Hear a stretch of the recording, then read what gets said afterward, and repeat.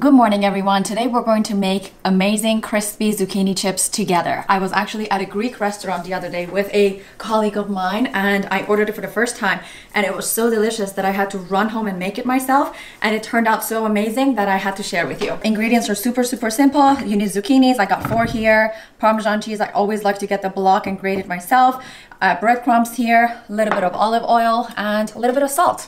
And that's it. First step, I'm going to grate the Parmesan cheese. I think that should be enough. Next step, we're going to mix these ingredients together. I've got my cheese, I've got my breadcrumbs. I'll list all the measurements down below. A little bit of salt.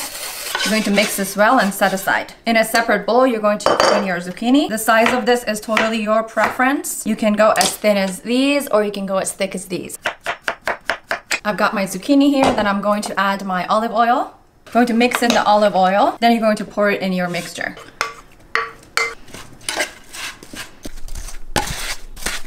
425 Fahrenheit for about 15 to 20 minutes.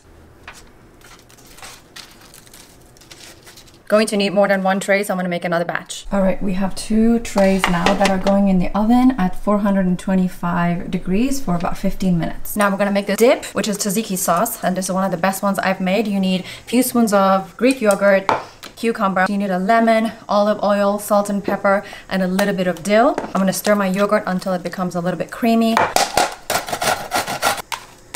Add in my cucumber, a little bit of salt and pepper,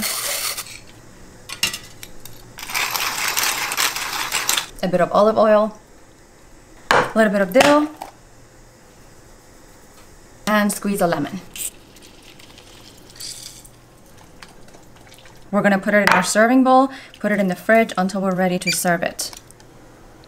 Out of the oven and they look incredible. And this is what the final product looks like. All right, let's try it.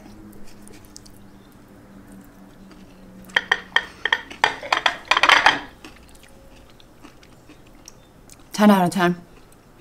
Oh my gosh.